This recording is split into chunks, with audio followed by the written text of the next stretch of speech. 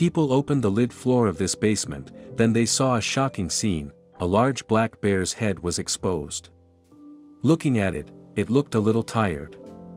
People got closer and found that there were 3 small black bear cubs living inside. Why were there so many bears in the basement? What did these bears want to do? Where did they all come from?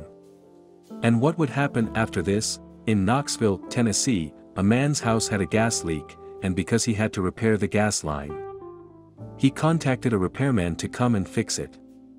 The man and the repairman worked together to open the basement floor, and they found a surprisingly large black bear living under the man's house.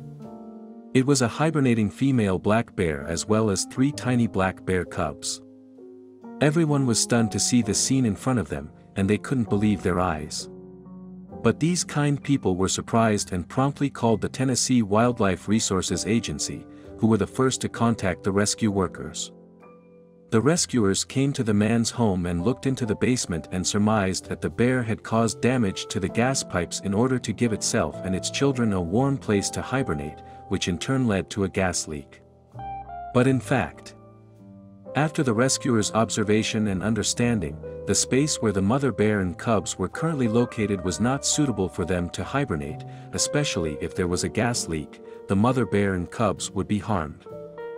So in order to be able to carry out repairs smoothly, as well as out of concern for the health of the black bear's family, the rescuers needed this bear to take its children away and let them find a new place to hibernate. Considering that the mother bear might not be able to find a suitable new hibernation site in a short time, the rescuers decided to build a small cabin for the bear family to hibernate temporarily in the nearby forest. The mother bear was finally overwhelmed by the human harassment and left the man's basement overnight, but carelessly left its 3 children in the man's basement. Unable to predict when the mother would return, the Tennessee Wildlife Resources Agency decided to temporarily take charge of the cubs, who had not yet opened their eyes. Rescuers took the 3 cubs to the University of Tennessee College of Veterinary Medicine for treatment, and after examination the cubs were all female. Fortunately, the mother bear took good care of the 3 cubs, who were all round and in good health. The staff then took good care of the cubs and waited patiently for the mother bear to return and hand them back to it. In case the mother bear would never return, the staff also set out to find a wild bear that could become the cubs' new family, but surprisingly, a few days later, the mother bear reappeared on the man's doorstep, having returned to look for its children. The man looked at the emaciated face of the mother bear and rushed to dial the Tennessee Wildlife Resources Agency to contact rescuers to hurry up and return the 3 small black bear cubs to the mother bear.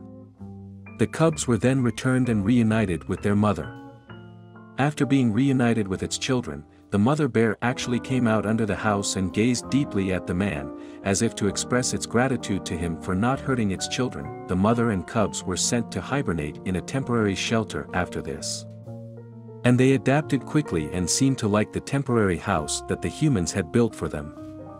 I have to say, it's a good thing the men found them early, otherwise the bears might have been in danger if they had been hibernating in the basement for a long time. I believe that when spring comes, they would go back to live in the wild again. Animals in trouble would also ask for help from humans. We humans, as the animals who have the highest IQ, should help animals through difficult times. Like the following story of the mother deer and the young man, the picture of humans and animals helping each other is too loving. In Cherokee County, USA, a merganser cub was stuck in a fence behind a house and couldn't move. Outside the fence stood an adult female merganser who looked very anxious and who was supposed to be the mother of the merganser cub. The merganser cub, who was stuck inside the fence, was so frightened that it was screaming as if to say, "Mom, help me. Come and save me. I'm so scared." The mother merganser was so anxious but it couldn't save its baby. I believe it wished it had a pair of dexterous and powerful hands so that it could save the merganser cub. So the mother merganser thought of asking for help from humans. Although it knew that humans were very dangerous, they would always end up hunting its own compatriots with shotguns. The current situation was that only humans could help itself and its baby. The mother merganser eventually took the risk of finding a man nearby to help itself. And at first the man was puzzled, he didn't understand how a merganser could suddenly appear in front of him. The mother told the man to follow it with its body language. Although the man still didn't know the reason. The mother merganser's anxious look and his intuition told him that something must have happened, so he immediately followed the mother merganser to the fence where the merganser cub was trapped. The man at first did not see the location of the merganser cub.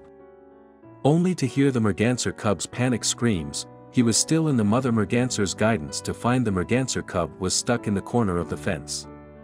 The man realized the seriousness of the problem as soon as he saw the merganser cub. And if he didn't get the merganser cub out, it was likely to suffocate and die. Because the merganser cub was stuck tightly in the gap between the fence and the house, it could not move, and its head and neck were almost bent to 90 degrees. The man rushed to open the fence. Probed down to fish the merganser cub, he soon rescued the merganser cub in danger. The merganser cub crumpled into a ball in the man's palm, shivering with fear as if it had not yet recovered from its near-death moment. The man hurriedly handed the frightened merganser cub to its mother, who was so excited that it kept sticking out its tongue to lick the merganser cub's cheeks and gently comforted it, as if to say, "Don't be afraid, Mommy is here." The merganser cub also gradually calmed down under the comfort of its mother. This scene is so heartwarming. When the mother merganser was preparing to take its baby away, it looked back at the man from time to time, and its head nodded down from time to time, as if it was bowing to the man. It used this way to express its gratitude. I have to say that this mother merganser is very spiritual and polite. With the rapid development of human society, the survival environment of many animals is getting worse and worse. Not only do they have to accept the laws of nature's survival, but also they have to face a reduction in living space. They sometimes have to risk coming to the territory of human activities, and if they encounter human hunting, it would be more difficult for them to survive. Animals' lives are also worthy of reverence.